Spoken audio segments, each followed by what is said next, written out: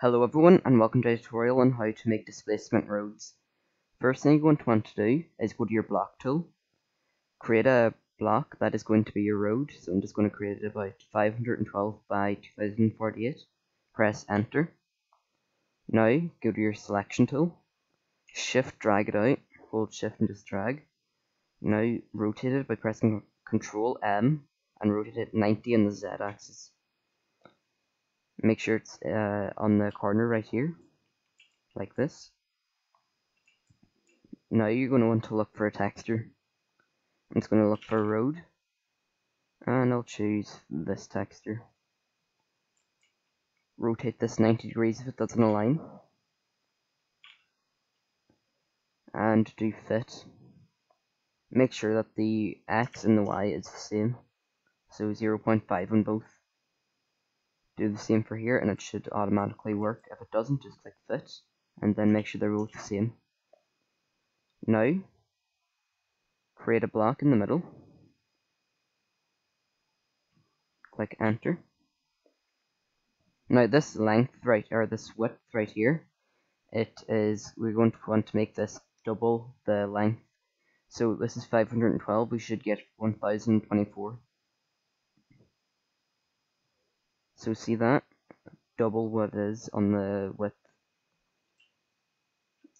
Now shift drag, Ctrl M, and rotate it 90 degrees. Make sure they're intersecting with each other like that. Now drag this so that it is not on the node draw, and same thing here. Apply the textures to each. And now these roads should be intersecting. Now we're going to the displacement part. Click on it, go to displacement, and click create. This can be whatever you want, but I recommend 3. I don't recommend 4, it's kind of broken. Create it there, and do another create displacement right there. Now, click on it right here. Go to your clipping tool, or Shift X for short, and drag a clip onto the corners, like one corner to the other. So this here to right here. And you'll see that these are both white, so just click on the clipping tool again, and you'll see this side turn red. If this side turns red, just click it again. And we want to make the smaller side red, so that means it'll get cut off, so press enter. And you'll see that it is in a shape of like a triangle at the top. Now, intersect it here as well. Make sure that this side is red, so I'm just going to click it, and this side will be red, and click enter. Now we've got that part done. Select them both, just click and control click. Go to your texture application tool, click displacement, and this is what you do to make them curve. Click on subdivide, and you'll see it works very well. Now we're going to create the sidewalks. So I'm just going to get the node draw texture and make it about 256. Click enter. Going to get a texture, so sidewalk, and apply it. Now to make a curved sidewalk, just drag this down so that it lines up with this line right here. There's just draw an invisible line. Should line up right here. And do another one for the other side, so it goes right here. Now you get the arch tool and create a arch right here. Click enter. Now this is 256. We're going to want to make it half of that. So create an arch, click enter. Make the wall width a half of that. So it was 256, so it should be 128. Make the number of sides about 4, an arc of about 90, and leave the rest. Click OK. Now drag it on, and it should be good. You can select them all and bring them up a bit. decrease the grid size and bring it up.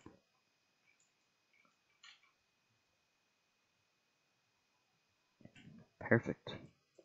Now you can shift drag this.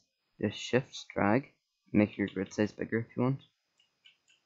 And also shift drag over here. And leave a little space for the other curve. Now, get the cylinder tool. Make it 32 sides right here, so 32. Now, create a block here. Right here. Click enter. Get the clipping tool. Decrease your grid size by 1 if it's not big enough. So should be a little dot in the middle where you can clip. So just drag it, make sure one side's red, click enter, and do it again for another side. Control M to rotate it about 90 degrees. Put it into there. And align it up with the sidewalk. And drag it up so it's bigger. That is perfect. So now we're going to want to align this with the sidewalks. I'm just going to do it very roughly, but I'll give you the idea of how to do it. So get your displacement tool, go into the face edit tool, displacement, and select them both. Click paint geometry, and make sure that the x-axis is selected, or the y-axis depending on the orientation of your map. And just right click or left click, and you can start aligning it like this. Now I'm just going to do this very roughly. It's not gonna, you shouldn't just do it very roughly like what I'm doing it, but this is just a good idea on what to do.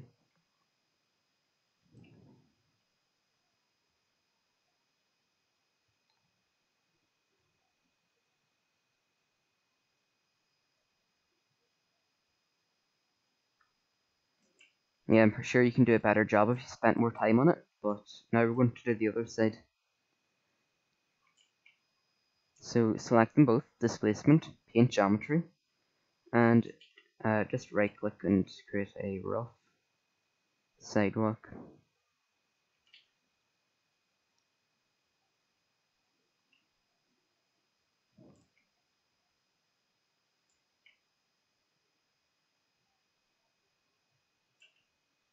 Yeah, you can do a much better job than me, but again, this is just for an example.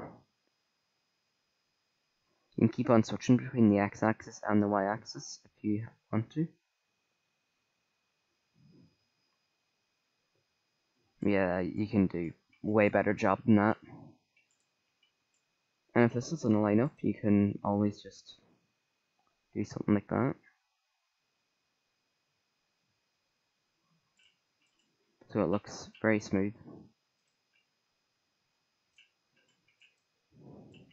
And one last thing is to create a curb texture, or get one.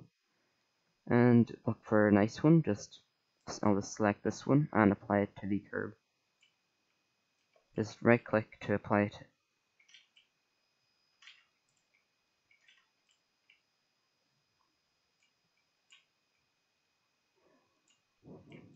This displacement way is much better than using brushes to create these.